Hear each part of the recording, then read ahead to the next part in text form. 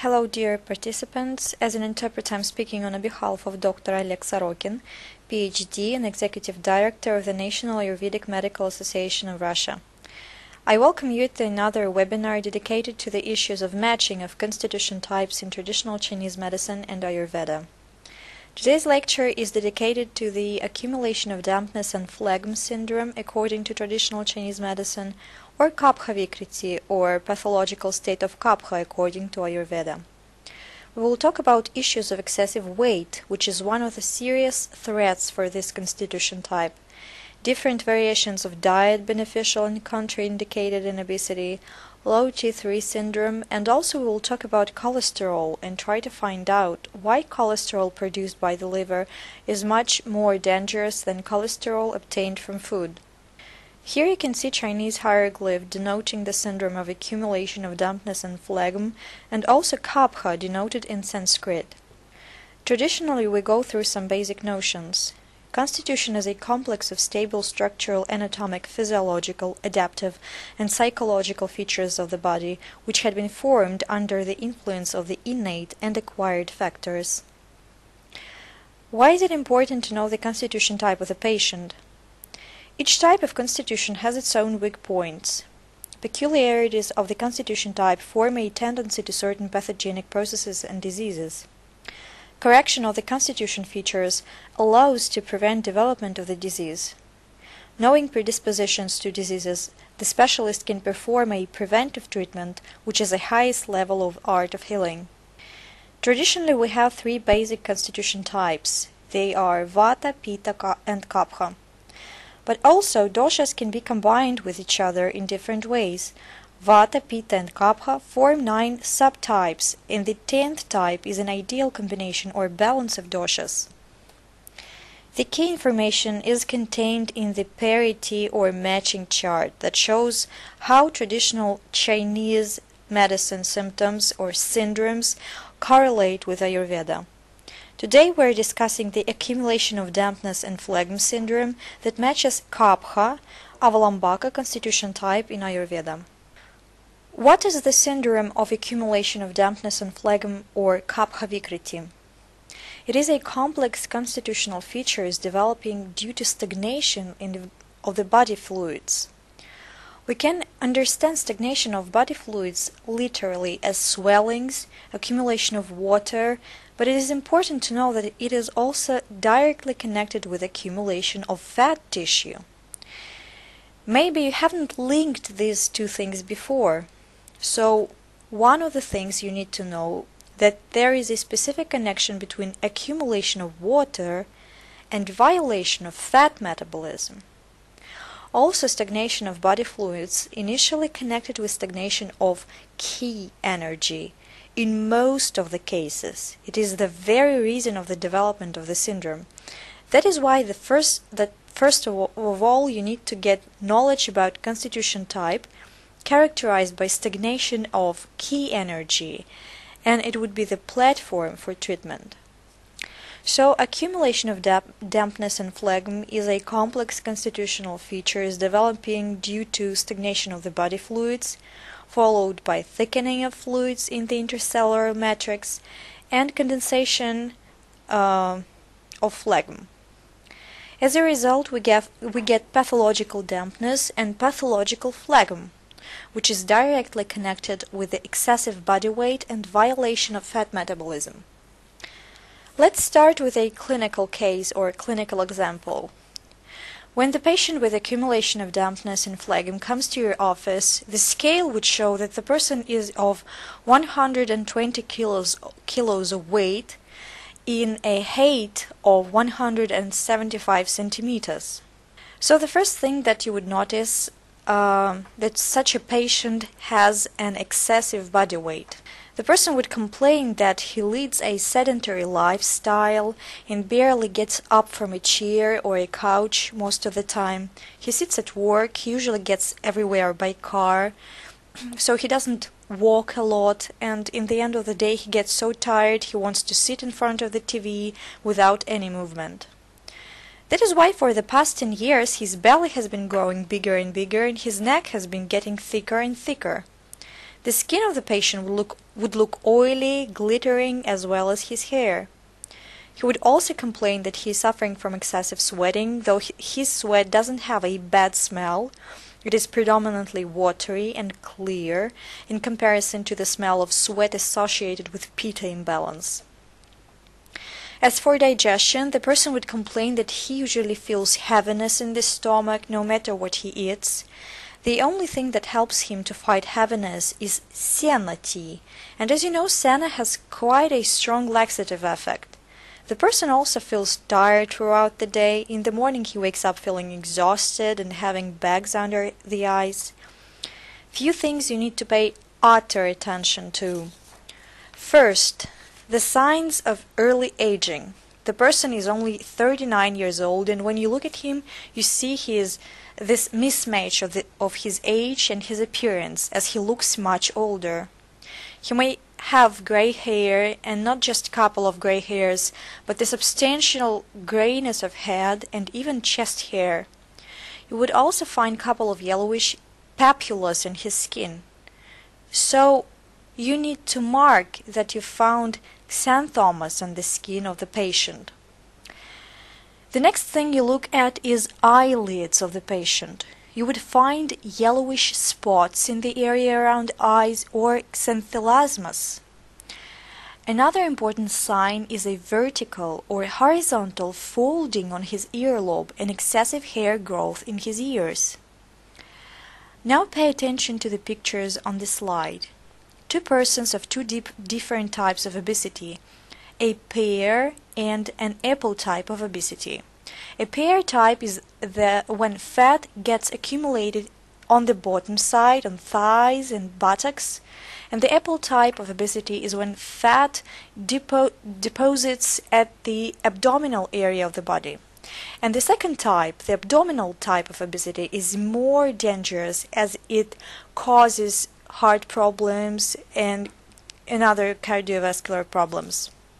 Here you can see two hieroglyphs. One of them is dampness, shi, another is phlegm, tian. Accumulation of dampness is primary. It means that it starts accumulating before the phlegm. It starts with swelling on a cellular level, and only after this intercellular stage it starts accumulating in the extracellular space. Once dampness has accumulated, there starts a condensation of phlegm. The phlegm appears in the form of mucus in empty spaces, for example in bronchial pulmonary system, and mucus itself is associated with this constitution type. What other signs of the constitution type we may find in a person? The main features are excessive body mass. The additional features may be fatigue, uncontrolled desire for sweet food, and one of the interesting facts would be that the person doesn't consume much water, and the reason would be the excess of water in the body.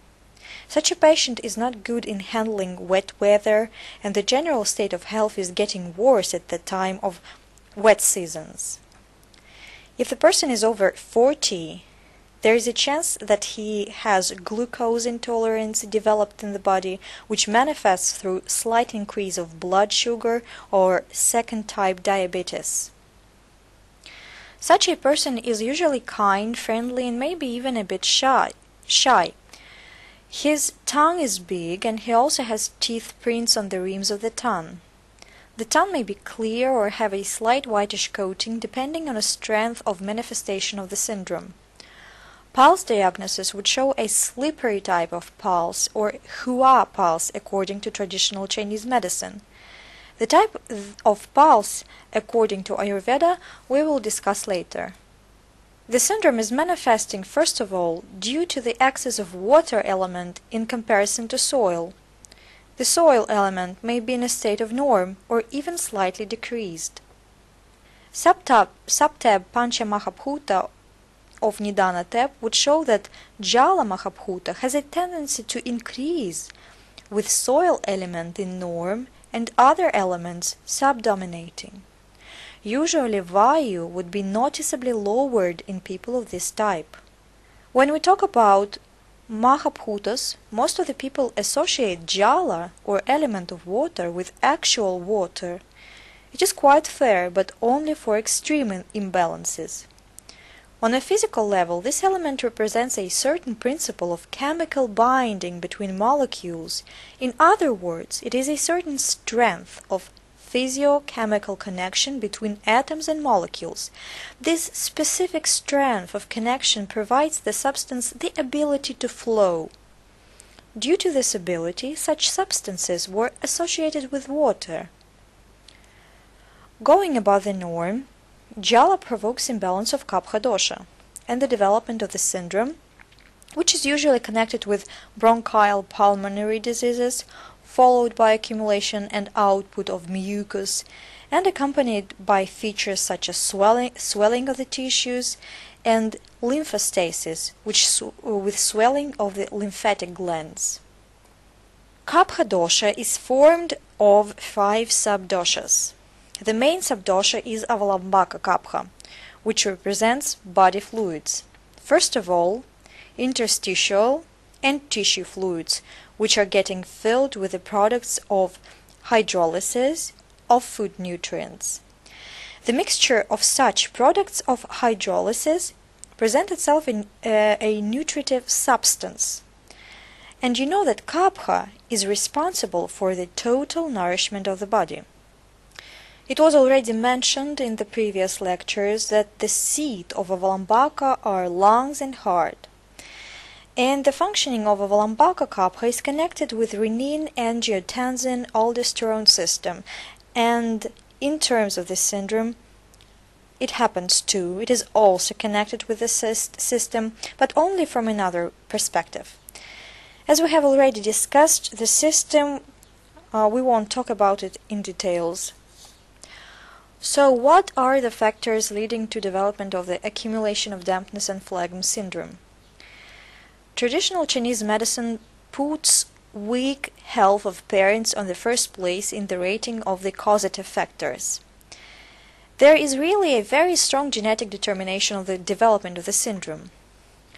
Ayurveda has a more philosophical point of view in terms of forming of any constitution, saying that certain constitution is given to a person as a platform to express his capacities and talents, which means that you should not focus on your weak points or shortcomings, but to use your strong points. Sometimes in case of pure Kapha type, living in a cold, humid climate would inevitably lead to development of the syndrome, because the climate only aggravates the imbalances of the constitution, and there are no efficient adaptive mechanism in this type of the body to fight such macro and micro environmental challenges. Another dangerous factor is hypodynamia, which is a big problem these days, as insufficient physical activity and relaxed lifestyle are quite widespread nowadays. Also, irrational diet can be one of the reasons of the accumulation of dampness and phlegm syndrome. Here we are trying to link accumulation of water and mucus with fatty food. Today we will try to understand why fat causes accumulation of water in the body and accumulation of dampness. Besides of cold, sweet and glutinous food, also turn out to be a threat for this constitution type. But even before the accumulation of dampness or water in the body, there goes stagnation of ki energy. That is why in treating Kapha Vikruti we would also tonify ki or stimulate flowing of prana, speaking in terms of Ayurveda, or stimulate the flow of lymph as per modern medicine. Also, prolonged illnesses may also cause the emaciation of energy, which causes stagnation and accumulation of dampness and phlegm. And the last possible causative factor is violation of the functioning of organs participating in water-salt metabolism, such as kidneys, spleen, pancreas in particular, and lungs. Do not be surprised by the presence of spleen in this list. The channel of spleen is usually taken as one of the channels with pancreas, and pancreas participates in water-salt metabolism through regulation of fat metabolism. What disorders do we get as a result of accumulation of dampness and phlegm? First of all, in general, we may say that Pastow's body complexion is typical for people suffering from this syndrome. This creates predisposition to frequent catarrhal diseases in the childhood, various disorders of bronchial pulmonary system, and so on. Another two serious disorders are an excessive body mass starting from childhood due to the peculiarities of nutrition, as well as formation of fat tissue. And the last but not the least serious threat that occurs after the age of 40 is hyperlipidemia, which is able to even shorten a lifespan of a person. Hyperlipidemia meant accumulation of fat or cholesterol in the blood. Let's go back to the discussion of the spleen. According to traditional Chinese medicine, spleen controls the blood, participates in the process of blood creation. It raises all clear, which means that in the process of digestion, in the small intestine, due to the functioning of pancreas, the food substance get divided into clear and turbid components. Turbid components are to be expelled from the body, and the clear ones are used by the body. Also, pancreas is responsible for their transportation and transformation, and this role is closely connected with pathogenesis of the nature of the person. Pancreas withdraws qi from food and turns it into nourishing qi.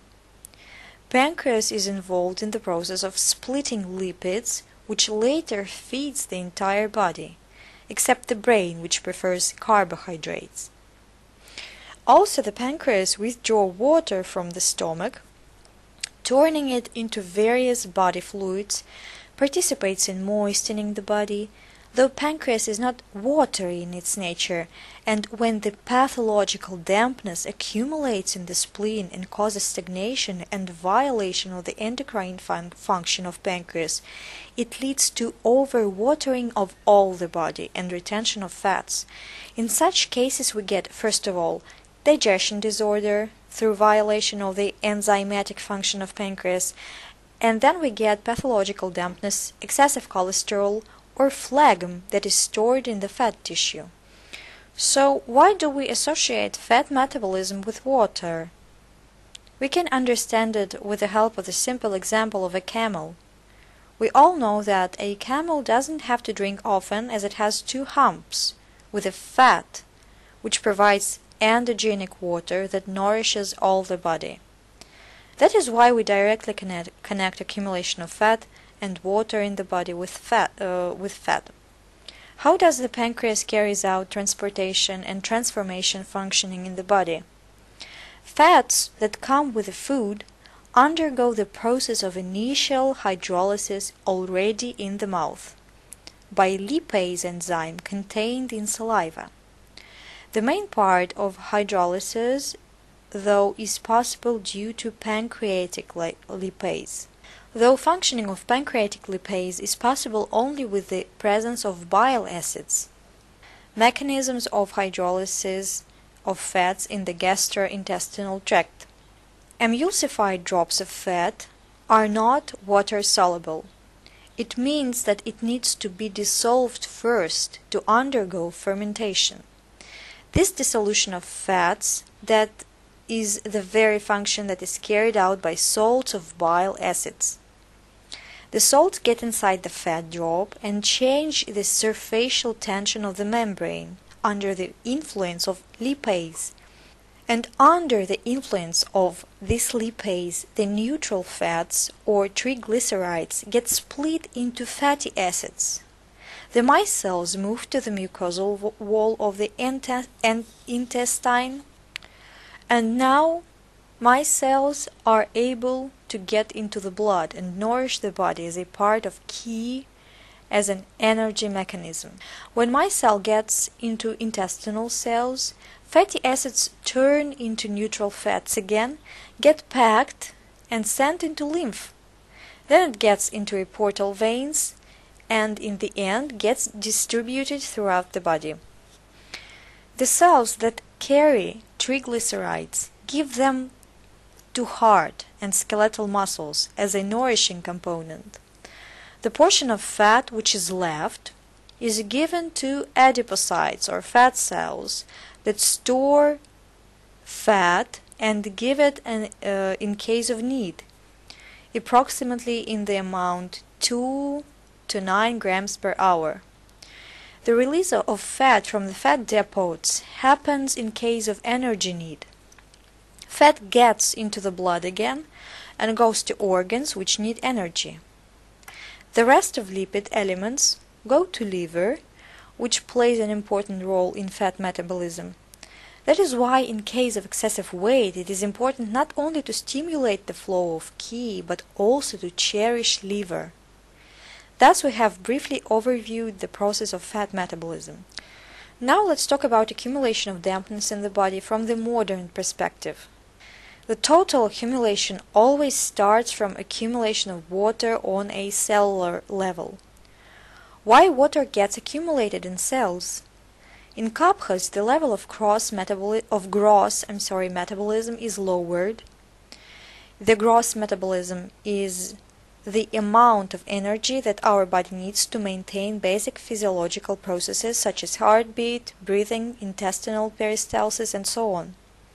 The malfunction of the gross metabolism in Kaphas may also get fixated by the presence of the low T3 syndrome that we will discuss a bit later. If the person suffers from stagnation of energy, it leads to suppression of cellular metabolism first of all, on the level of ion channels. As a result, we get an excessive amount of ions that accumulate in the cells. Osmosis gets aggravated and water starts entering the cell. The violation of gross metabolism is accompanied by the state of the insulin resistance, and the extracellular swelling also starts developing. Now let's overview cardiointervallogram and cardiointervallogram indicators of accumulation of dampness and phlegm. Spectrum indicators of the accumulation of dampness and phlegm are: one might think that total power, the spectrum of Kapha person should be somewhere around 8,000 milliseconds squared, but it would be wrong. Total power, the person suffering from the syndrome of accumulation of dampness and phlegm, would be around 1,500 to 3,000 milliseconds squared.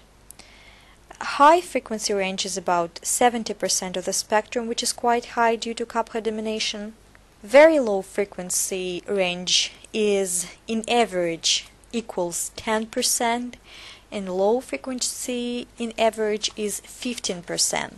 An average duration of the heart cycle is over 1000 milliseconds, which is one of the main features of this constitution type.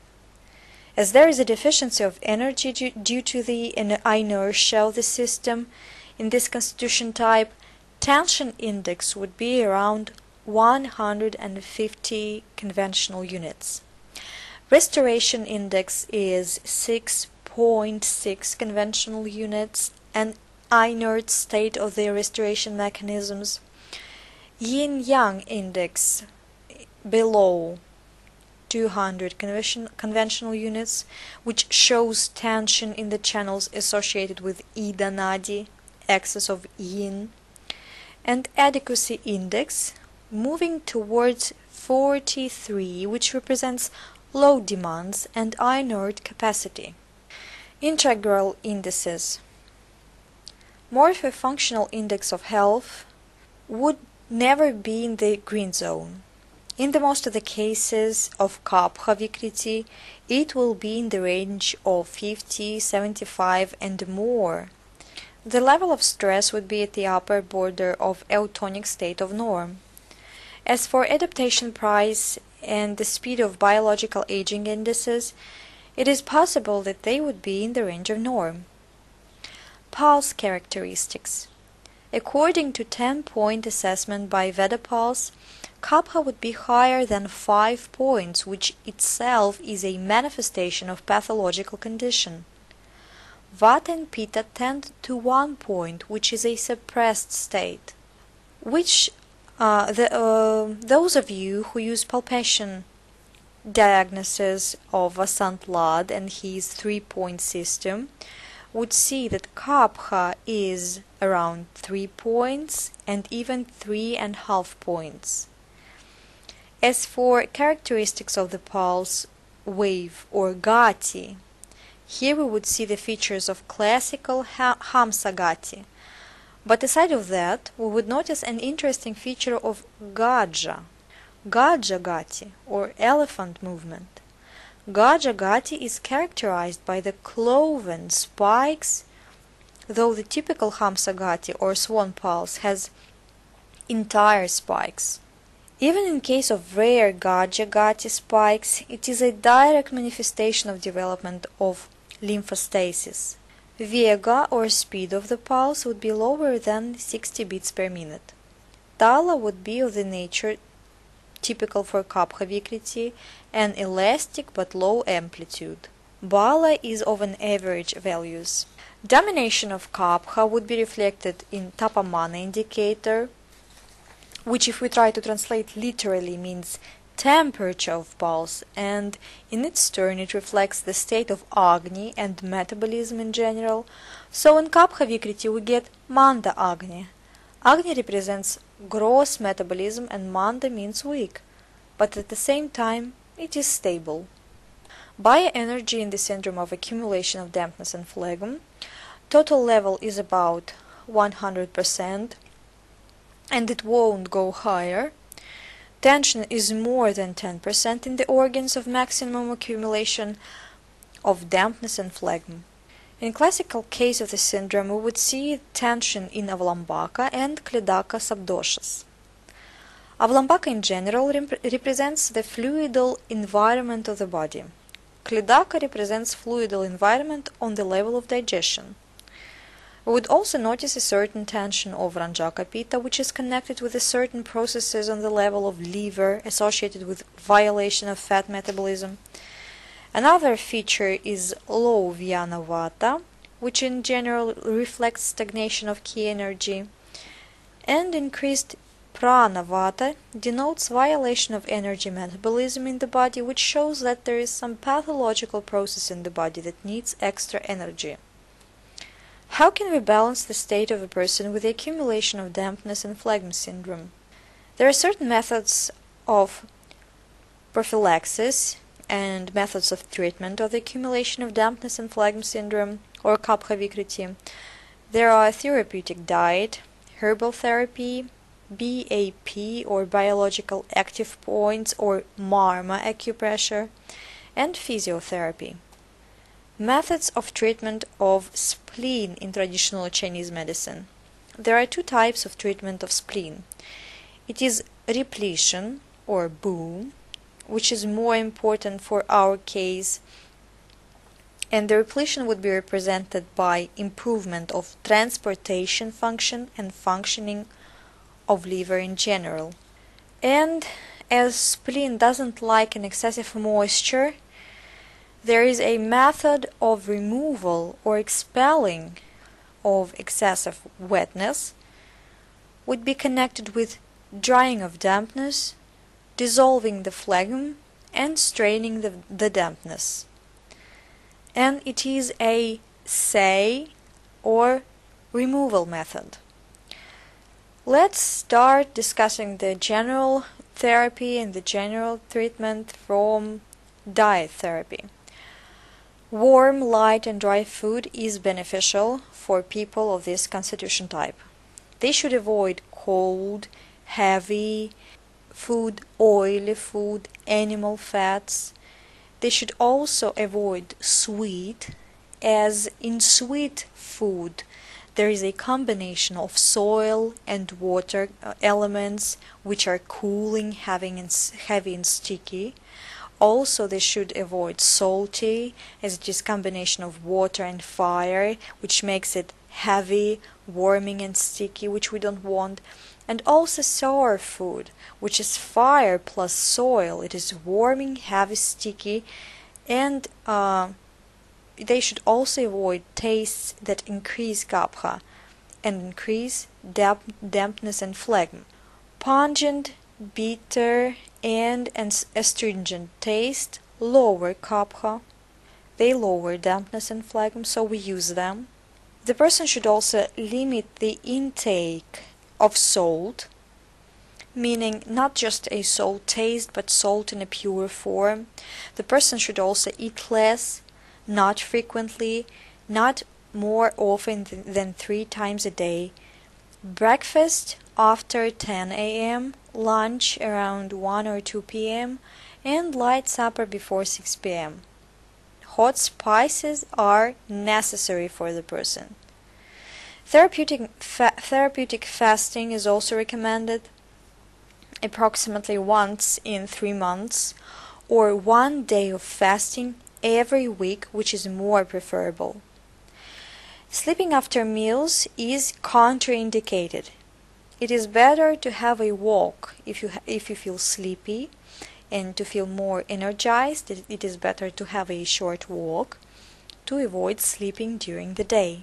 Besides, it is important that eating is not supposed to be part of emotional support, so avoid stress eating by all means. Don't let food be your emotional substitute for love and support and so on.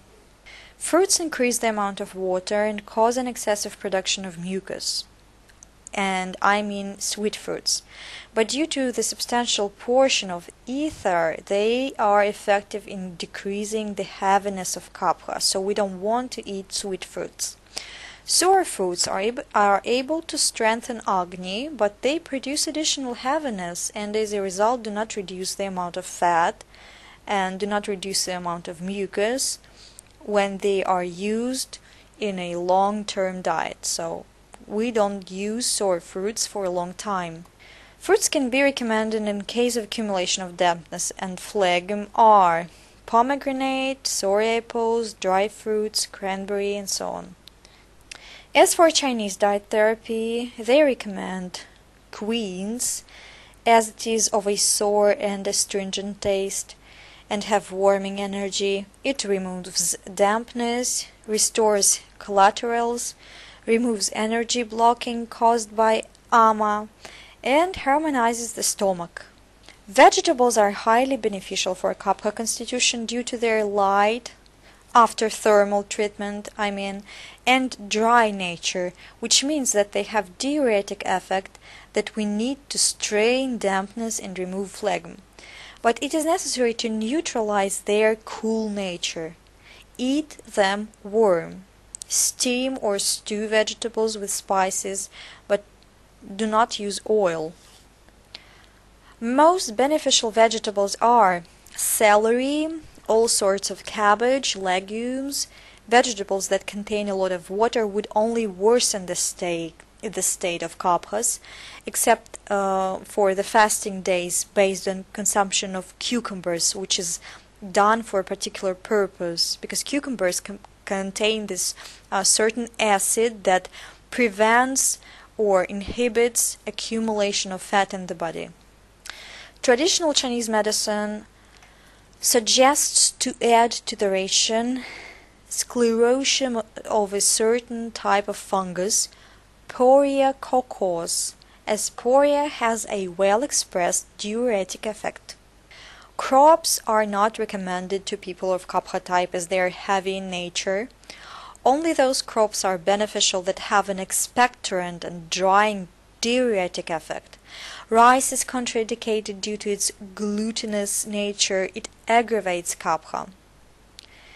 As for quinoa or barley, they have a mild diuretic effect, which means that they are useful for kaphas.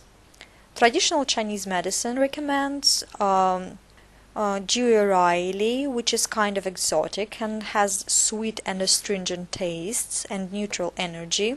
It removes dampness, relieves whites, nourishes kidneys, strengthens the quintessence of Jing, restores the spleen. Most of legumes are beneficial for kapha, drying it off by via Mahabhuta. Tofu may slightly increase kapha, but anyway, it is more preferable source of protein than meat. And also it is more preferable source of protein than milk products and nuts. We may use tofu, mash, beans, peeled peas. Tofu is a more preferable source of proteins than meat, but we use tofu only with hot spices, as it is of a heavy nature and may worsen the state of kapha. Chinese diet therapy focuses its attention on the red mash, which is an ideal for this constitution type. Most of nuts and seeds are not suitable for people of kapha type. They are heavy and increase mucus and stagnation. However, as a source of protein, they are more preferable than meat or dairy. Pumpkin seeds is a perfect variant for this constitution type, as they have a well-expressed anti-parasitic, laxative, and diuretic effect. Kaphas should avoid milk products, except for non-fatty Kleber and goat milk, as milk increases production of mucus and causes stagnation. It is better to substitute milk food with soy products. We can recommend fresh Kleber and soy milk as dairy products that safe for this constitution type. As for animal products, we may say that people of kapha constitution do not need products of animal origin, as they are not prone to tissue insufficiency. So if they need protein, it is not necessarily to get it from meat. Animal fat must be completely excluded from the ration. In case the person wants to continue eating meat, chicken and turkey meat is preferable. Traditional Chinese medicine recommends river fish, not sea fish, to people of this constitution type.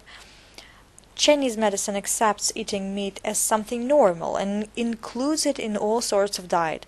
At the same time, Ayurveda tends to recommend crops and dairy products, which, to my personal opinion, is more beneficial for health. Oil is not suitable for kapha. Heavy and moisty oil would only worsen the state of kapha. Use oil in small quantities, use plant oil, it is preferable, and exclude animal fat, as we already discussed. We can use sunflower oil. It is an ideal variant if you mix sunflower oil and mustard oil together. All spices are beneficial, especially the pungent ones, dry and hot. Spices would stimulate gross metabolism, at the same time preventing accumulation of fat and water. Exclude salts, as salt retains water in the body. We use pepper, mustard, ginger, cardamom, turmeric, and so on. If you have some doubts about the suitability of the product for your constitution type, just add more hot spices, which would neutralize the possible unwanted influences of the product that you want to try to eat. Drink less, especially cold water and beverages with ice. Herbal tea of diuretic and drainage effect mixed with spices such as cinnamon or ginger is preferable to drink. Tea with bergamot is highly beneficial for this constitution. It is pungent, it has warming energy. Its formula is kapha vata minus pitta plus, so we're increasing pitta and lower kapha. It moves the energy and dries dampness. One of the ancient folk Chinese recipes helping to dry dampness and remove phlegm is tea based on mandarin peel. Today, where there are multiple special tea compositions based on mandarin peel, as it has great moving energy, and the older the peel, the stronger effect it has. So for this purpose, mandarin is peeled and dried and stored for a long period of time, and this way it gets more powerful. The bitter nature of the pill would provide the needed drainage and diuretic effect. Another beneficial plant is Buddha's hand citron. It is pungent, bitter, sour, and warming. Its formula is also Kapha Vata minus and Pitta plus. It moves kidney energy, removes stagnation, harmonizes spleen and stomach, dries off dampness, and dissolves phlegm. One of the classical recipes of traditional Chinese medicine is the 8 Treasures tea, which is a perfect remedy to treat accumulation of dampness and phlegm syndrome. It contains dried mandarin peel, 1 or 2 slices, dried ginkgo leaves, 2 pieces, Chinese bellflower roots, 2 or 3 slices, Poria cocos that we have mentioned today, 1 or 2 bites, Chinese cardamom, buds of Tussilago farfara, ginger root, and black tea. Herbal therapy for the syndrome of accumulation of dampness and phlegm. General characteristics of drugs that decrease kapha. Energy of such drugs or herbs is mainly warming or hot or neutral, rarely cooling. Tastes that we use are pungent, bitter, and astringent. Rarely we use sweet and sour. According to traditional Chinese medicine, the root of dampness is in the spleen, meaning pancreas. Spleen and stomach are associated with the element of soil or prithvi. Spleen absorbs the energy of water from the food, from the crops, for example, turns it into nourishing qi and body fluids, and distributes it throughout the body. In case of functional weakness of spleen and stomach, the distribution gets violated, which causes accumulation of dampness and further production of phlegm. First, it starts manifesting as digestive issues, fermentation function of pancreas and liver bile is getting violated. Pathological dampness blocks the distribution function of spleen, which suppresses its functions even more. The remedies that help to remove dampness and phlegm according to traditional Chinese medicine. First of all, it is aromatic plants having an intense smell, normalizing the movement of qi in the middle burner. We also need to remove dampness out of the spleen, tonify its motor function, as the presence of dampness in the middle burner causes stagnation in gastrointestinal tract, and as a result stagnation in other systems. It is combined with medicines that move qi and strengthen spleen. Medicine by its nature may be warm and dry, so they can easily injure yin. Such plants are contraindicated in the syndrome of emptiness of yin. Long boiling is not recommended, as the aroma elements are highly volatile and evaporate fast. One of the examples is Magnolia officinalis. It has antibiotic, spasmolytic, sedative effect. It relieves dyspnea, normalizes functioning of the stomach. It has bitter and pungent taste, warming energy. It moves qi, dries off dampness, removes the pile-up of food, pacifies, relieves asthma, and we use bark of the plant in the quantity 3 to 10 grams, which is enough. The next group is medicines able to remove dampness through diuresis. Such medicines are used for problems with water-salt metabolism followed by edema of kidney genesis, for pulmonary diseases with abundant phlegm, diseases of dampness, and wet wounds. They have sweet, unsalted taste, neutral or slightly cool energy. They are combined with drugs that strengthen kidneys and spleen. In long-term use, such medicines may injure yin and body fluids, so such medicines are usually contraindicated for emptiness of yin syndrome. In traditional Chinese medicine, classical example of a herb possessing those qualities is Poria cocos. It is a vitamin E carrier and has a diuretic, sedative, and anti-tumor effect. It has sweet and unsalted taste, neutral energy. It has affinity to meridians of heart, spleen, and kidneys. It expels dampness through diuresis, strengthens the middle burner, pacifies the spirit, and we usually use sclerotium of the fungus in portion 10 to 15 grams. We also use Polypores umbellatus. It has a diuretic effect, anti-tumor effect, it stabilizes vascular membranes, it has sweet unsalted taste, neutral energy, it expels dampness through diuresis. We also use sclerotium of the fungus in the portion 5 to 10 grams. Another plant here is Plantago asiatica. It is a classical remedy in Western medicine used to expel dampness.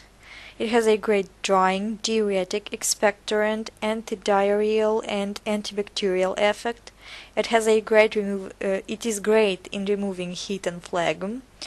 We use seeds of the plant in the portion 5 up to 10 grams. Another plant is Polygonum aviculare. Its pharmaceutical effect is diuretic and antibacterial effect. Its taste is bitter, it has slightly cooling energy. Its formula is Pitta Kapha minus Vata plus. Use the dried above ground part of the plant in the portion 10 to 15 grams. Medicines able to expel dampness and relieve cough. The medicines are divided into two groups: warm and drying and cooling, expelling dampness. The first group warms up lungs, dries off dampness, expels phlegm and dampness. The second group removes heat and expels phlegm. One of the examples is Synapsis alba. It has an expectorant and anti-inflammatory effect. It has pungent taste, warming energy. Its formula is Kapha minus Vata neutral Pitta plus. It warms up lungs, removes phlegm, moves qi, dissolves thickenings. Use seeds of the plant in the portion 3 up to 10 grams. Another plant is Inula britannica. It has an antiseptic, anti-inflammatory, diuretic effects. Its tastes are bitter, pungent, and salty. It is of a slightly warming energy. It dissolves phlegm, expels water, brings down qi. Use flower heads of the plant in quantity 3 up to 10 grams. Now let's talk about Ayurvedic treatment of dampness and phlegm, or management of Kapha imbalance from the perspective of Ayurveda. Kapha dosha is cold, moist, and heavy. Thus the methods of treatment would be warming, drying, relieving, and stimulating. The main taste here would be pungent, bitter, and astringent. Pungent, or katu, is formed of fire and air, so it is warm, light, and dry. Bitter, or tikta, is formed of air and ether. It's slightly cold, it is light and dry. And astringent, or kashaya taste, though it is cooling and less light due to presence of soil element, we can use this taste to help kaphas, but only during a short period of time. We would use a certain group of herbs to carry out mutrala karma, or diuretic therapy. Those herbs cleanse, remove jala, which lowers prithvi, which means that it decreases kapha. There are two main groups of herbal diuretics: drying and warming herbs of pungent taste. Mostly they have a sudorific effect as they rise water up, removing it in the form of sweat. They are effective in removing swellings of the upper part of the body. Such herbs are ajwan, mustard, cinnamon, juniper berries, carrots, Mormon tea, piper cubeba, parsley, and garlic. Drying and cooling herbs with bitter and astringent tastes, they lower water, have a pure diuretic effect, lowering and accumulating effect. They are effective in removing swellings of lower part of the body. Such herbs are, for example, gokshura, coriander, corn silk, lemongrass, burdock, dandelion, plantain, asparagus, bearberry, fennel, horsetail, and barley. Aside of that, we can use Kasa, Svasahara, expectorant and softening herbs. They stimulate the output of phlegm and mucus, they clean the lungs and stomach, and they are divided into two types. First type, warming and drying expectorant herbs. They dissolve cold and dampness, reduce kapha and ama. They are predominantly pungent, having a strong effect of warming the body. They increase agni and pitta, stimulate. They have sudorific and carminative effect. Such herbs are calamus, cloves, mustard, elecampane, ginger in dry form, hyssop, cardamom, orange peel, tangerine, wild ginger, cinnamon, piper cubeba, pipali, salvia officinalis. And another group is cooling and moistening herbs. They dissolve heat and dryness, they liquefy but do not remove kapha and ama. They are effective in respiratory diseases of vata and pitta types, and pitta vata type also. The herbs are predominantly sweet and cooling, have softening effect, contain adhesive elements, soothing the mucosa. Such herbs are althea, bamboo, elm, carrigan, the root of comfrey, salmon seal, flaxseed, raw sugar, fern, Venus hair, licorice root, and milk. Svedana karma or sudorific therapy. It stimulates sweating, it relieves muscle tension and joint pain, brings down fever, works toward cleansing the skin and inflammation processes, it dissolves the accumulation of surface fluids or surface swellings, relieves the facial swelling, removes headache caused by catarrhal diseases and stagnation. There are two types of herbs that are pointed out specifically. Warming sudorific herbs, pungent and hot, they reduce kapha and vata, increase pitta, dissolve wind, cold and wetness, have stimulating, expectorant, anti-asthmatic and anti-rheumatic properties. Those herbs are basil, cloves, angelica, ginger, camphor, cardamom, asarum, cinnamon, mirica, juniper berries, thyme, eucalyptus, ephedra, and salvia officinalis. And cooling sudorific herbs. They have bitter taste, less pungent, they lower pitta and kapha, increase vata, improve metabolism, have a diuretic effect. Such herbs are coriander, burdock, green mint, peppermint, stevia, chamomile, yarrow, horsetail, chrysanthemum, and elderflowers.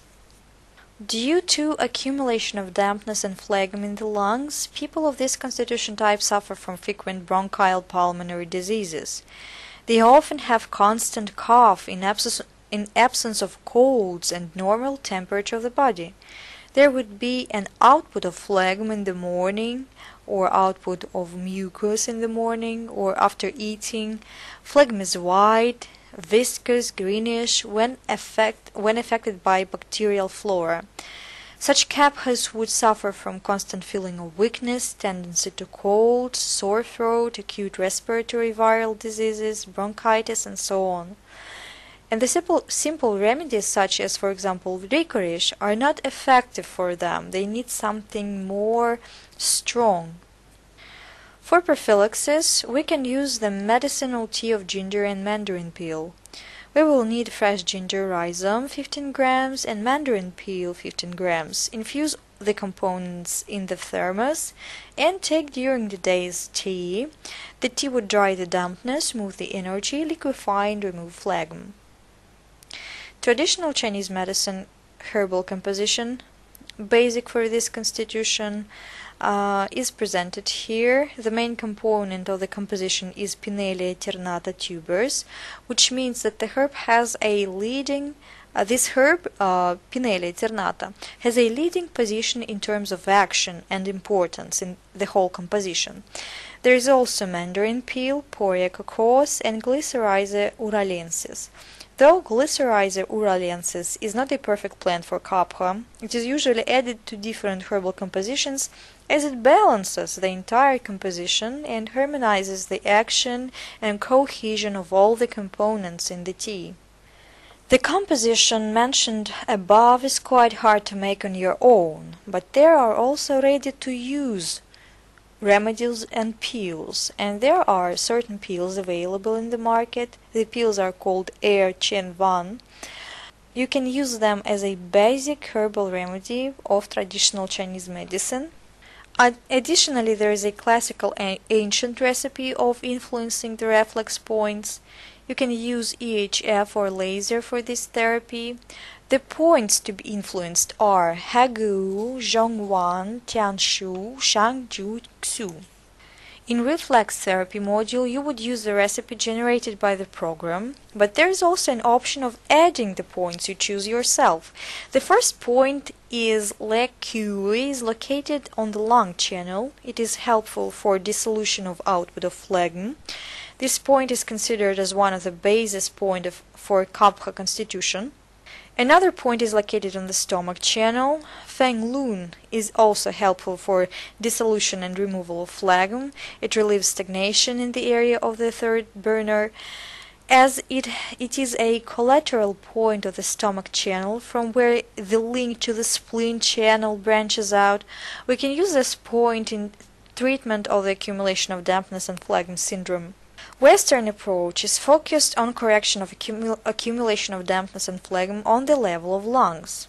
Here you can see medicinal herbs that are classically used in the treatment of the syndrome. First goes the group of herbs which work as immunocorrectors. The classic representatives here is Plantaga. Another group combines herbs providing mucociliary clearance. They prevent accumulation and stagnation of phlegm in the bronchi pulmonary tree. And one of the classic representatives here is the group of herbs, and one of the main is anise. The next group consists of herbs providing phagocytosis activation, and one of the greatest herbs here is Iceland moss, which is widely used by the specialist to various bronchi pulmonary compositions. There are also herbs which has a direct antibacterial effect, drainage effect, such as tussilaga and sage. Licorice doesn't have any direct action needed for this particular syndrome, but as we already mentioned, it is often used as a mediator, as it is capable of harmonizing the entire composition. There are also herbs divided into groups according to their anti-inflammatory, anti-tussic, and detoxicating properties. Here is an example of classical herbal composition. Clinical herbal composition. It contains tussilaga leaves, grassy part of viola tricolor, grassy part of thyme, birch buds, thyme, fruits this time. The first time I mentioned thyme, it was grassy part, and now it is fruits. Grassy part of oreganum and elecampane roots. The composition may also be accompanied by the following drugs and methods of treatment: glaucinum, corfit, inhalation with eucalyptus, mint, lavender and coriander oil, mustard baths every other day, massage for chest and back with different balms. Now it is high time to talk about the disease that may follow people suffering from accumulation of dampness and phlegm syndrome throughout their entire life. The disease is atherosclerosis. Atherosclerosis is a disease of arteries of elastic and muscular elastic type, characterized by the deposition of lipoproteins containing apoprotein B and cholesterol delivered by these lipoproteins with the involvement of cells, macrophages, lymphocytes, smooth muscle cells of vessels, platelets, and cytokines, with the following reactive growth of connective tissue and the formation of fibrous plaques in the arterial wall. As a result, the plaque blocks the blood flow and causes stagnation. It is important to understand that atherosclerosis is not just a clustering of plaques in the vascular wall. It is an immune disorder. It was proved by the infectious theory of atherosclerosis development by Fortenham, who detected that plaque is formed only on a cell that is affected by inflammatory process. The sum of the following features observed in a patient would tell you about the axis of cholesterol and development of the syndrome. First of all, it is premature aging, mismatch of appearance and actual age of a person. It will be manifesting through early graying, maybe, of the head and chest hair in men, multiple xanthomas, yellow papules on the body, abdomen, buttock, extensor surfaces of the joint, the presence of xanthelasmus or lipid formation on the eyelids. It is a direct sign that the body tries to remove the excess of cholesterol by all means. Frank's sign is a vertical or diagonal fold or wrinkle on the earlobe. Would also be a marker of this presence of high level of cholesterol.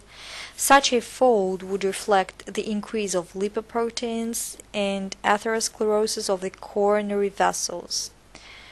Gabriel's syndrome or ear hair growth would also be a marker, and a worm syndrome. A worm syndrome is palpated in the measurement of blood pressure in sclerotic artery. You would notice that artery has this worm-like craving shape. The indicators that one must pay special attention to is the level of cholesterol and the level of triglycerides.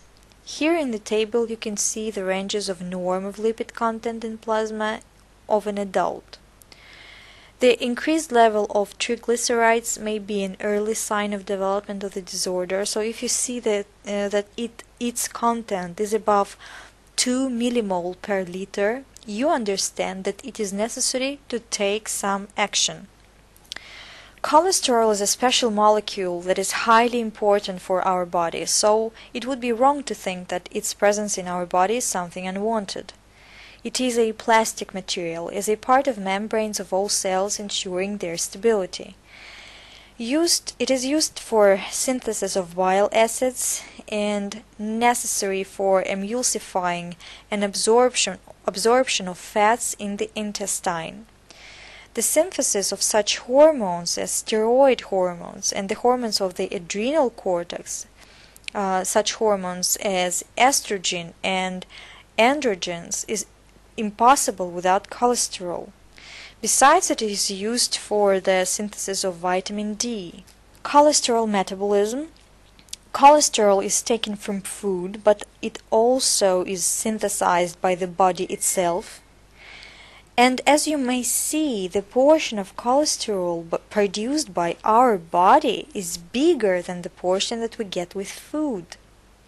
You may also see that about 80% of cholesterol is produced by liver, and liver plays an important role in development of atherosclerosis.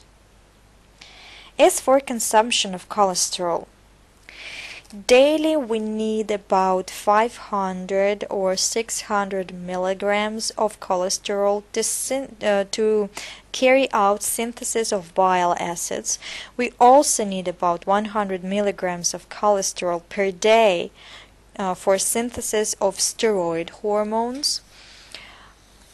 Excretion with feces is 500 milligrams per day, and the removal of the shed epithelium and sebaceous gland secretion also takes about 100 milligrams of cholesterol per day.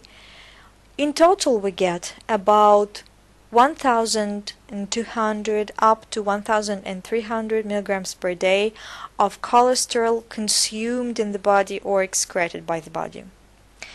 Triglyceride metabolism. Triglycerides are the basic nutrients consumed by muscles and heart. So triglycerides are nutrients or neutral fats that are consumed by our organs. Every day they come with food in quantity 60 to 80 grams. Triglycerides turn into free fatty acids and in the form of special transport capsules move to the tissues with the blood. The transport capsule that carries this triglyceride is presented by a drop of fat covered with water-soluble membrane. This hydrophilic membrane consists of apoprotein and polar lipids providing solubility in blood plasma, thus making the fat drop able to be carried by the blood. The whole structure is of a spherical form and called lipoprotein. There are 5 basic types of lipoproteins. First is chylomicrons and very low density lipoproteins, low density lipoproteins, intermediate density lipoproteins, and high density lipoproteins. By density is meant the portion of protein in the structure of lipoprotein. Chylomicrons are lipoproteins that happen to be a transportation form for food triglycerides. It means that they carry triglycerides that we get with food.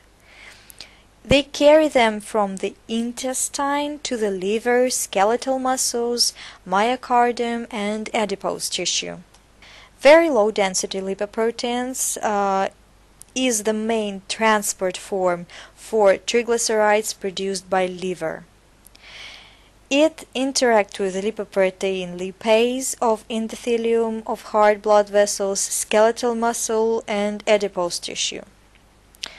Low-density lipoproteins are the main carriers of cholesterol from the site of synthesis to consuming organs and tissues, adrenal glands, gonads, liver, and so on.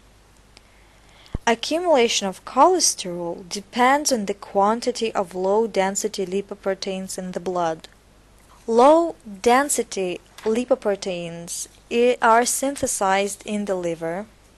They get filled with cholesterol, attach to cells, get absorbed in the blood, and then release cholesterol again. If there is an inflammation in the cell, low-density lipoprotein get damaged, which results formation of atherosclerotic plaque. High-density lipoproteins are formed in the liver and enterocytes. They pass all the tissues, capture free cholesterol from peripheral tissues to prevent its deposition and deliver it back to the liver for further metabolism. The violation of the balance between these two systems of bringing cholesterol to tissues and capturing it back, in fact, is a platform of development of atherosclerosis. So if we get the violation of this whole system, if high-density lipoproteins are not functioning, we get this platform for development of atherosclerosis. That is why it is not enough to check the total level of cholesterol in the blood, as you see. It is necessary to check the concentration of low-density lipoproteins in the blood, as they are atherogenic and they may cause this formation of atherosclerotic plaque.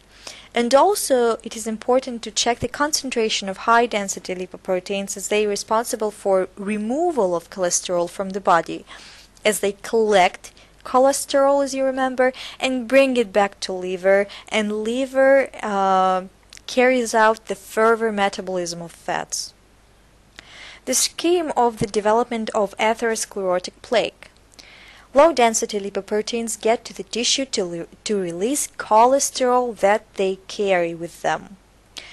But suddenly they meet an inflamed area in the vessel. The transportation capsules get damaged by free molecules radiated by the immune cells. And being damaged, the transportation cell cannot be consumed by the tissue, and at the same time they contain a lot of cholesterol. The body starts sending the immune cells or macrophages to the spot, and macrophages in their turn start to eat the damaged transportation cells. The clustering of macrophages with the transportation cells fermenting inside of it is a base of atherosclerotic plaque. What measures are to be taken for prophylaxis and treatment of the disease? First of all, it is necessary to follow an anti-atherosclerotic diet. Follow the physical activity regime. Eliminate negative psycho-emotional stress situations, creating a state of psychological comfort at work, at home, and also it may be useful to go through psychotherapy. It will be useful and even necessary to quit smoking and avoid alcohol abuse. The basic principles of diet therapy in atherosclerosis are to reduce the total intake of fats, of course, reduce the use of saturated fat immediately, animal fats, butter, cream, eggs that contribute to hyperlipidemia. Replace butter with vegetable oil in cooking. Increase the consumption of products enriched with polyunsaturated fatty acids such as liquid vegetable oils, fish, marine products as they reduce blood lipid levels. Increase fiber and complex carbohydrate, vegetables, fruits. Intake should be around 35 milligrams or kilos per day. Reduce consumption of cholesterol-rich foods immediately and limit the amount of salt in food. Diet number 10 by Scientific Research Institute of Nutrition of the Russian Academy of Medical Sciences suggests limitation of fat, mainly animal fat, to 70 grams. Limitation of carbohydrates, mainly simple carbohydrates, to 350-400 grams. Limitation of table salt to 3 or 5 grams. Enrichment with polysaturated fatty acids. Enrichment with dietary fibers and lipotropic substances. Cholesterol content limitation. And energy value of the diet should be around 2,400 up to 2,500 kilocalories per day. Limitation of cholesterol content is necessary in the course of treatment. The daily dose should not exceed 200 or 300 milligrams per day, and at a strict diet it should not go over 150 milligrams. Exclude or limit cholesterol-rich products such as meat, meat byproducts, liver, kidney, brain, egg yolk. It is enough to intake 1 egg yolk to cover the daily dose of cholesterol. Can you imagine how much of cholesterol is contained in 1 egg yolk? Also limit butter, pork and lamb fat, fatty meat and so on. It is also necessary to count the amount of cholesterol consumed per day. It turns out that sea fish is extremely useful in prevention and treatment of atherosclerosis. Sea fish contains omega-3 polyunsaturated fatty acids. It reduces the content of cholesterol transportation cells, very low-density lipoprotein and low-density lipoprotein, and increases the number of high-density lipoprotein in the blood. And you remember that high-density lipoprotein is responsible for carrying free cholesterol cells or fat cells to liver for further 'Pay attention to the fact that you need the fish oil And the fish oil is supposed to be produced from the carcasses of fish and not fish liver. So we need fish oil and not fish liver oil. Another useful medicine is fatty acid sequestrant. It is an anion exchange resins that bind fatty acids in the intestine, forming irreversible complexes with them, or compounds, irreversible compounds, that would be more correct to say. This makes it difficult for them to get reabsorbed, and their output from the body increases. As a result of enterohepatic recirculation, quite a small amount of fatty acids return to the liver, and there appears a need to synthesize them from the cholesterol. You see, so we need fatty acids, and we synthesize them from cholesterol, thus reducing the amount of cholesterol, and all this due to these fatty acids sequestrant medicines. Sequestrant reduce the level of cholesterol in the blood by 23%. They are contained in such medicines as cholestyramine and cholesterol. You can see them written in the slide. There are also drugs that inhibit the absorption of cholesterol in the intestine. In Ayurveda, there is an excellent drug called Gokshura, which is known for its diuretic effect. And there is a medicine, tribuspaninum, based on Gokshura or Tribulus terrestris, and also polisponin. Both of the medicines contain steroid saponins that inhibit the absorption of cholesterol in the intestine. There is also nicotinic acid or niacin. It is also beneficial as it reduces the formation of very low density lipoproteins in the liver by 40%, and this is a lot. It reduces triglycerides level in the blood as well. It reduces the formation of low-density lipoproteins and cholesterol, activates the system of dissolving the coronary thrombus, increases the level of high-density lipoproteins by 10 and even up to 30%, which is a lot, reduces the risk of repeated myocardial infarction. In 40% of patients, it contributes to the regression of coronary artery disease. Statins directly inhibit synthesis of cholesterol in the liver, so we need statins badly. Statins increase the level of receptors of hepatocyte detecting low-density lipoproteins and very low-density lipoproteins, which leads to their withdrawal from the blood and decrease of the level of cholesterol. Statins are contained in medicines such as, for example, lovastatin or Mevacor and Zocor. Not many people know that such medicines are based on a fungus, Aspergillus terreus, which itself is a natural source of statins needed for lowering cholesterol, as it has a direct influence on enzyme that is responsible for synthesis of cholesterol in our body.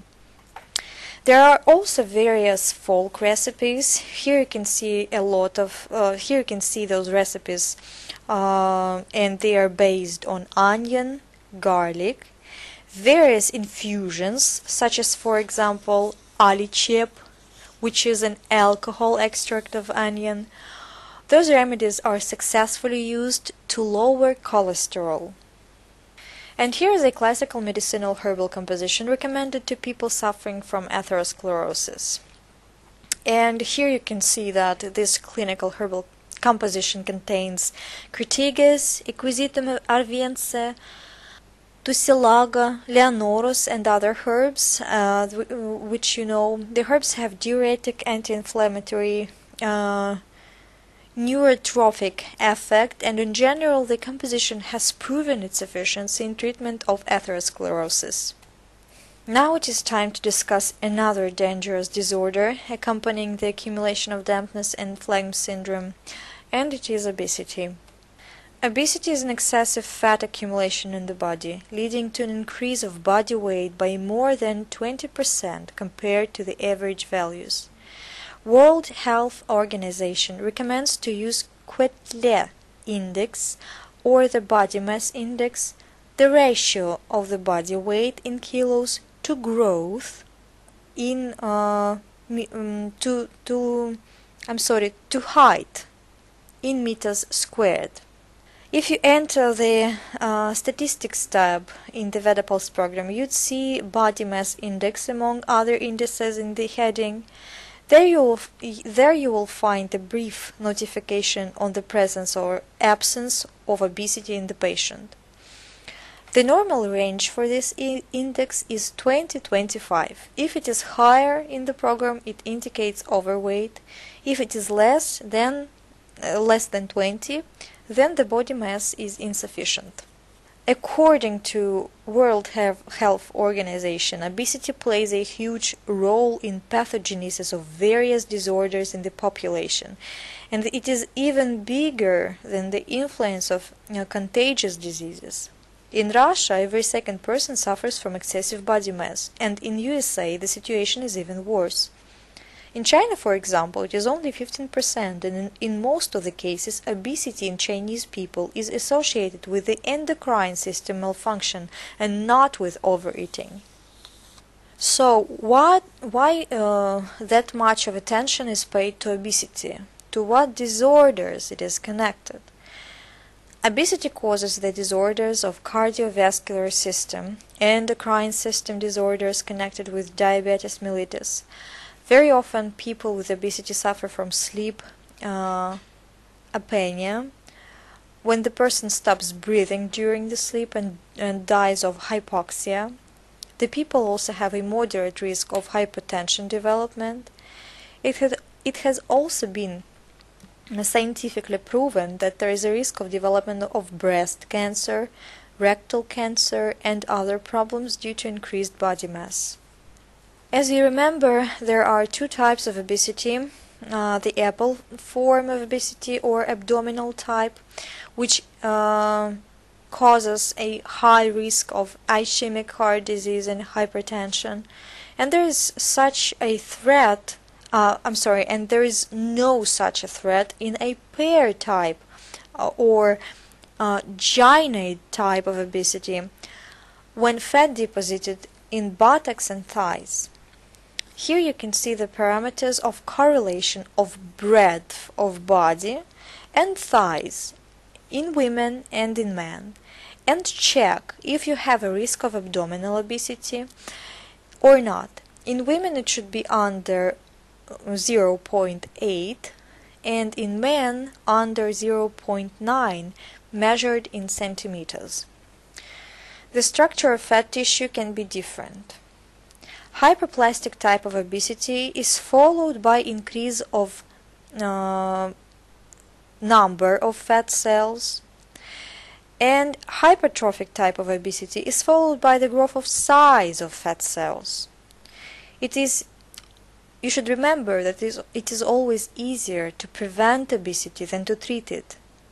With a decrease in the body weight in patients with severe obesity, there is no reverse reduction in the number of adipocytes, which forms a tendency to re-obesity, which means that person gains weight easily. So it is easier to prevent obesity than to treat it. The number of adipocytes is late in the childhood. It starts from the last trimester of pregnancy and in the first year of life, which means that the initial overfeeding contributes to obesity. So you need to pay attention to nutrition of a baby starting the pregnancy and the first year of the life of the baby. There is a theory that claims that obesity starts developing when there is a conflict between excitability of appetite and satiety centers. Such a conflict may be caused by physical or mental injuries, for example, neuroinfections and other causes. In 1989, Kreslowski in his work described 11 types of food behavior associating eating disorders with psychosomatic neurosis. The common features of obese patients are feeling of being maltreated, apathy, despair, escape to loneliness, feeling of being imperfect, vulnerable, inefficient, and they try to comfort themselves with food because of the lack of self-love. So unresolved personal problems lead to constant stress eating. Food is very often a way of protection from negative effects, especially from negative emotions. Food provides psychological element of pacification of the nervous system. It heals souls of wounds of soul. Food helps in lack of protection, love, recognition, a kind of hunger for these emotions. It leads to replacement with the excessive consumption of food up to gluttony.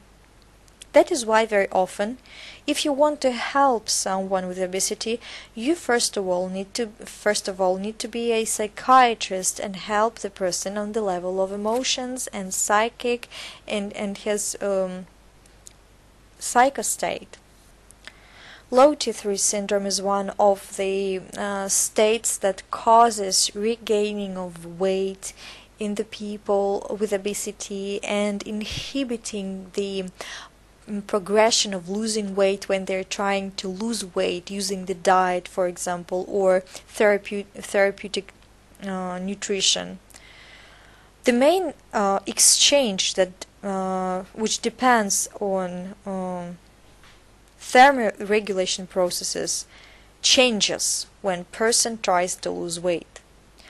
Low-calorie diet lowers the level of basic metabolism, and this reduces energy consumption in the body.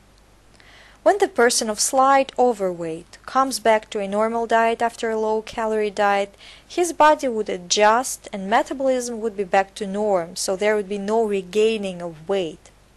But for the person of this constitution type, it is different. The liver would turn active therenin 4 to therenin 3, which is physiologically inactive. And basic metabolism would stay low, and the person would would gain weight even if he follows a hypocalorie diet. And later we would see one of the examples, one of the recipes that would help to prevent this development of low T3 syndrome. And also I recommend you to tonify young and nurture or cherish the liver, because liver is is the main reasons of developing of this syndrome.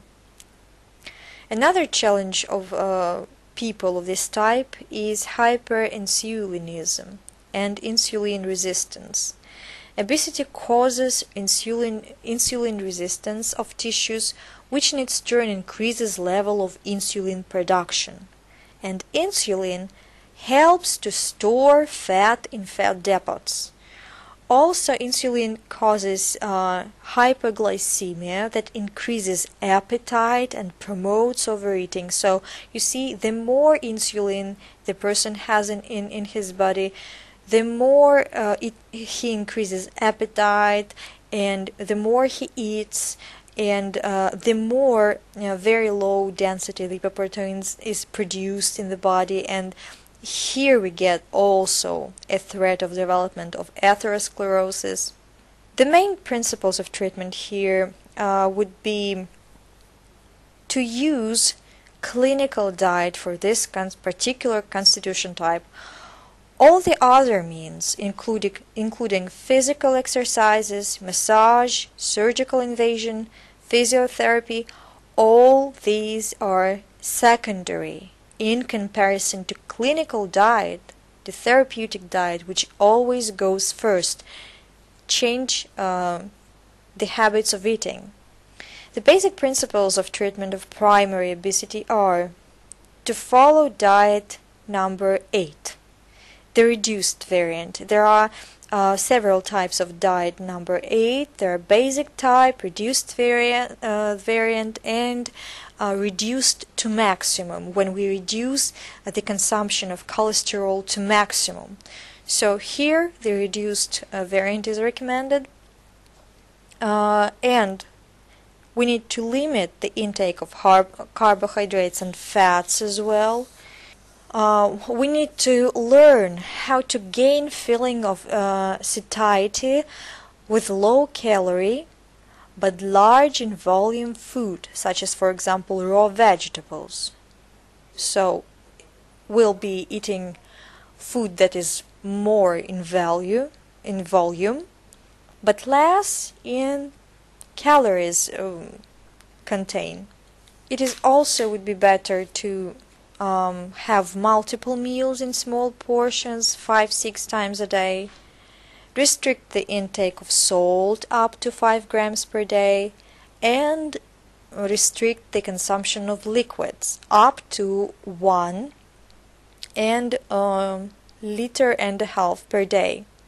Also, it is recommended to consume coarse fibered cellulose daily, and use zigzag way of eating. What zigzag way of eating means, we'll discuss a bit later.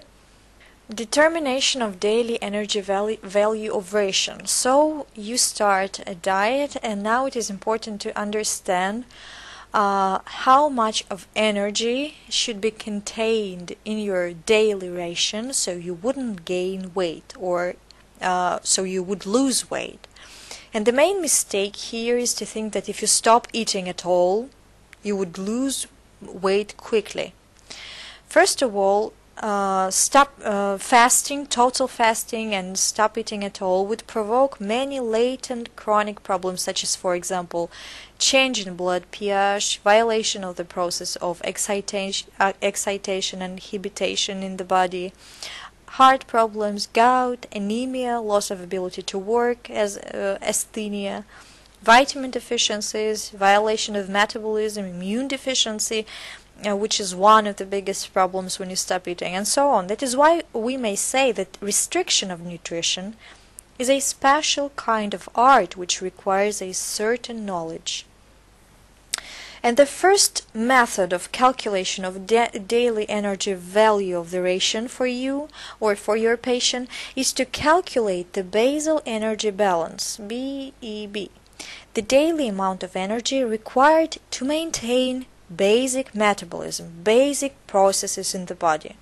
Just quite easy to calculate your energy value. First of all, you will need to know your body mass index and match it to other indicators according to the table. For example, for normal body complexion, body mass index equals 20-25 points, as you see in the table. Fat portion in the body is 20-25%, and volume of energy burned daily is 20 kilocalories per kilo. So you multiply your body weight by this 20 and get the number of 1,400 kilocalories, which is the amount of energy that your body needs to maintain the basic life processes. It means that in the state of rest, without any physical activity, just to maintain basic physical processes in the body, your body needs 1,400 kilocalories per day. But usually it is not enough, and we need to carry out a calculation of the daily energy value of the diet depending on daily physical activity performed by a person. As the previous calculation is made for the state of complete physical inactivity, in other words, your body would consume 1,400 kilocalories per day in a state of complete rest, just when you're lying on a couch. And there are 5 groups of work according to the level of physical exertion. For example, a therapist or a doctor considered a profession with a low physical exertion. But anyway, it means that we need 2+ to the basic 1,400 kilocalories consumed by a therapist in a state of rest, another 1/6 of this number, because we need to take into consideration physical activity during a day. As a result, we get 1,600 kilocalories, and this is an energy consumed by a therapist during a day. Having this basic number, now we can start a calorie correction of the diet regarding the situation of the particular person. So first of all, we need to carry out individual calculations according to a particular person's needs and physical activity and personal weight of the person. There is also an alternative way of getting this basic number to start correcting the diet. It is a determination of the ideal body mass. The easiest way is to calculate Bridgman index. We multiply our height in centimeters by 0.7 and subtracting 50, and we get this number. Broca's index is pretty rough and it's pretty approximate, as we take our height in centimeters, subtract 100 and get this approximate number for an ideal weight. The optimal way here is to use the modified Broca's index that was derived by Fiedler in 1991, where for men we take height in centimeters, subtracting 100 and subtracting 10% of the sum. And for women, we take height in centimeters, subtracting 100 and subtracting another 15% of the sum. So we get this ideal body mass, and basing on it, we can correct the diet. Knowing the ideal body mass, we can calculate the energy value of the diet, considering also a character of work. Thus, we would know the number of kilocalories needed per day for ideal body mass. For example, in height 170 centimeters, ideal body mass is 69 kilograms, and if the person is of a second professional group, the group with a low level of physical exertion, the amount of energy needed per day is 1,725 kilocalories per day. And then, after that, we need to calculate the number by which we would reduce the energy consumption. For this use, we take body mass index to find out the stage of obesity of the person first. So, we lower the energy value of the diet by 400 kilocalories for obesity of stage 1. We lower the energy value of the diet by 600 kilocalories for obesity stage 2, and we lower the energy consumption of the diet by 8 kilocalories for obesity stage 3. After we got all the needed numbers, found out body mass index, find out the stage of obesity, find out the ideal body mass of the person and the number of calories recommended to be taken per day for this particular person, and we can start finally generating a diet and eating regime only after making all these calculations. I present you a low-calorie diet number 8, a reduced variant, which was assigned by Health Ministry of Russian Federation to patients with obesity. There is a basic diet also where the number of calories is close to norm, the reduced and reduced by maximum diet where the number of calories is noticeably restricted. It is important to follow the basic principles of the diet. First of all, It is a moderate limitation of the energy value to 1300 up to 1600 calories by limiting fats and carbohydrates. One also needs to exclude simple sugars, limit animal fats, table salt, include vegetable fats, dietary fibers contained in raw vegetables, fruits, dietary fibers. The food is boiled or steamed without salt, so frying is forbidden. Free liquids such as, for example, tea and juice are limited to 0.8 or 1.5 liters per day. Eating regime, intake of food is 4-6 times a day. The diet lasts for several months, not less than several months. The greatest decrease in body weight is observed in the first month due to water loss. It is also important that the body weight loss should not exceed 1 or 2 kilos per week in women and 2.5 kilos per week in men. When finishing the diet, do not return to the same caloric immediately. Increase it gradually over several months, otherwise you'd get a rapid gaining of weight due to low basic metabolism. The zigzag eating pattern that we mentioned a couple of minutes ago is presented by fasting days, based on eating of different types of products, such fasting days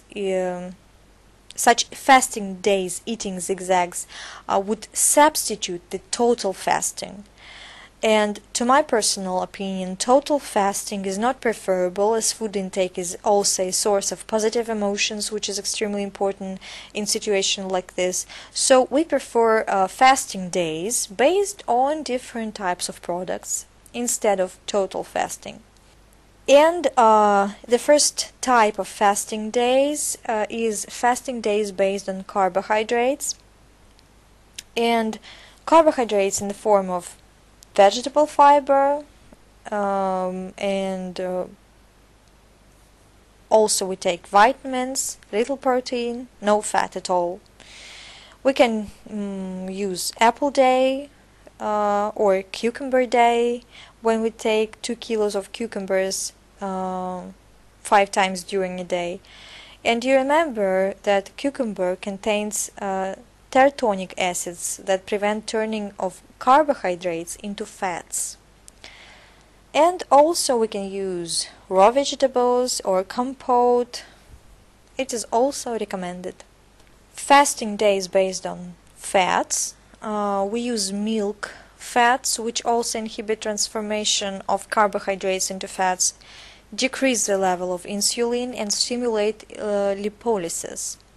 Milk also reduce hyperinsulinism, stimulate lipolysis, as I already said. And we can use sour cream or cream, but there are contraindications such as cholecystitis, hepatitis, atherosclerosis, and chronic colitis. Fasting days based on proteins. Proteins enhance the specific dynamic effect of food or moving effect of food, provide high saturation, do not cause hyperinsulinism, promote the mobilization of fat from the depots. Use kefir, curd, yogurt, tofu, meat, fish. It can be curd day or curdled milk and kefir day. Tofu days for vegetarians or low-fat meat days for meat eaters, and so on. Ideally, in case of a long-term diet, the person should consider a combined type of diet, such as rice and apples day, or curd and curdled milk days. We do it to make the diet more diverse, so the person wouldn't feel depressed and wouldn't feel too much of a pressure. As for the total fasting, as anyway you decided to go through total fasting, the situation should be under control. It is better to follow total fasting in the stationary, so you would be under control of the doctor. It should be a short-term, mild course of 2 or 3 days with an average body weight reduction by 1.2 kilos a day. And dry fasting is contraindicated. It means that the intake of liquids is necessary. As for pharmacological treatment, people prefer to take appetite reducers or appetite suppressors, which to my personal opinion is not the best option, as it has multiple unwanted consequences, such as, for example, psycho-emotional imbalance and so on. On the other hand, preparations stimulating lipolysis are necessary in low-calorie diets. The best option here is bromelain. It is a pineapple enzyme in capsules. It is responsible for reduction and correction of the figure while maintaining the usual lifestyle. So the person would lose weight without fasting or without increasing physical activity. Another useful preparation here is Tibetan drug guo. It is a combination of herbs that inhibit fat formation and promotes their dissolution. In obesity, there is also a tendency to water retention in the extravascular space without edema. And we use natural diuretics to expel water from intracellular matrix and adipocyte fat. Diuretics usually have this positive psychological effect on a patient, instilling confidence in a person, so the person loses weight, loses water, and sees the result and continues doing what he's doing. And the herbal preparations are preferable. Buds and birch leaves, parsley leaves, cornflower leaves. We also use kidney tea and different diuretic collections. The diuretics are especially effective for hypertension and chronic heart failure.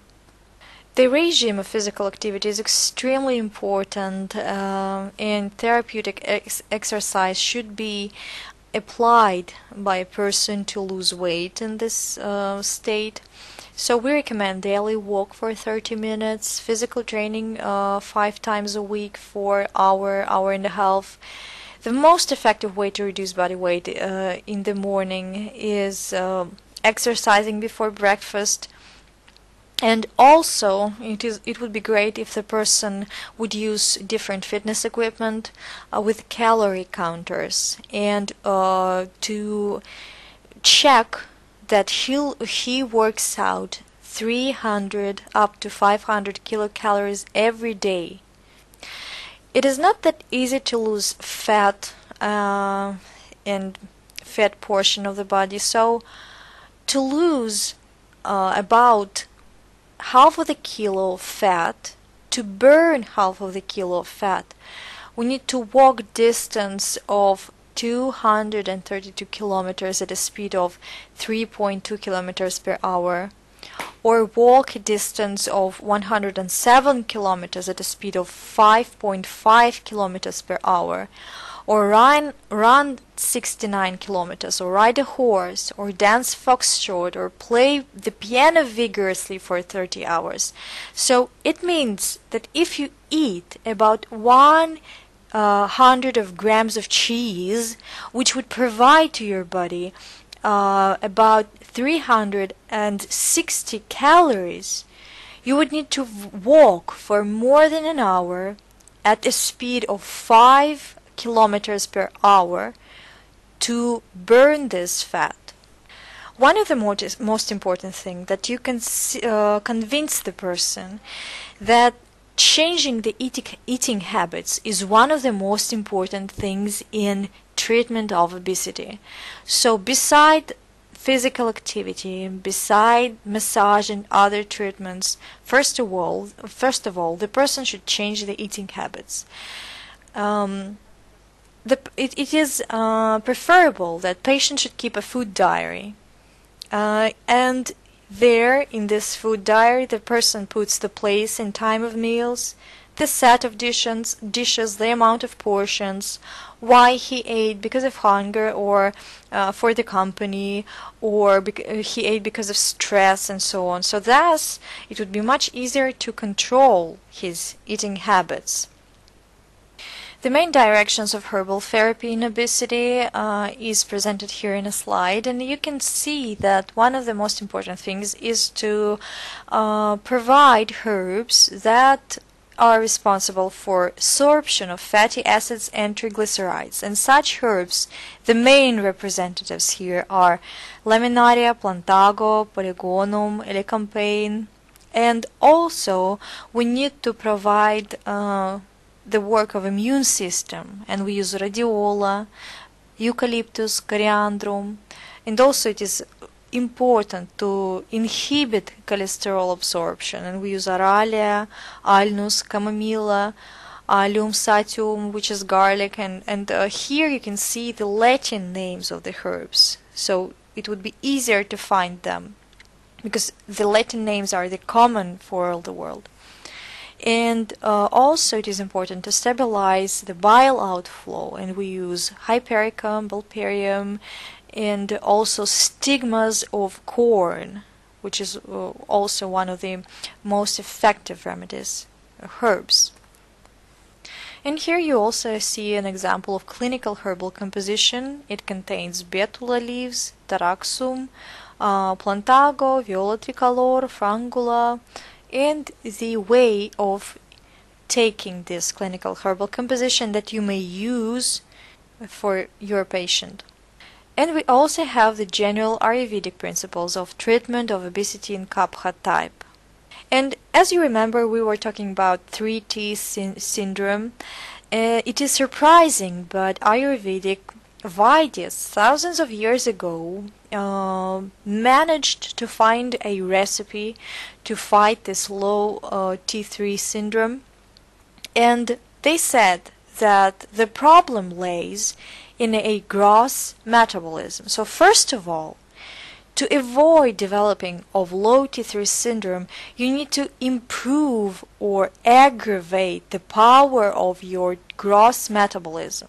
And there are certain recipes and spices and remedies in Ayurveda to increase the power of gross metabolism. And the spices that we use, red and black pepper, ginger, garlic, turmeric, and we use substances that stimulate lipolysis such as Katuka, barberry, gentian, myrrh, and soft laxatives as triphala, aloe juice, and so on.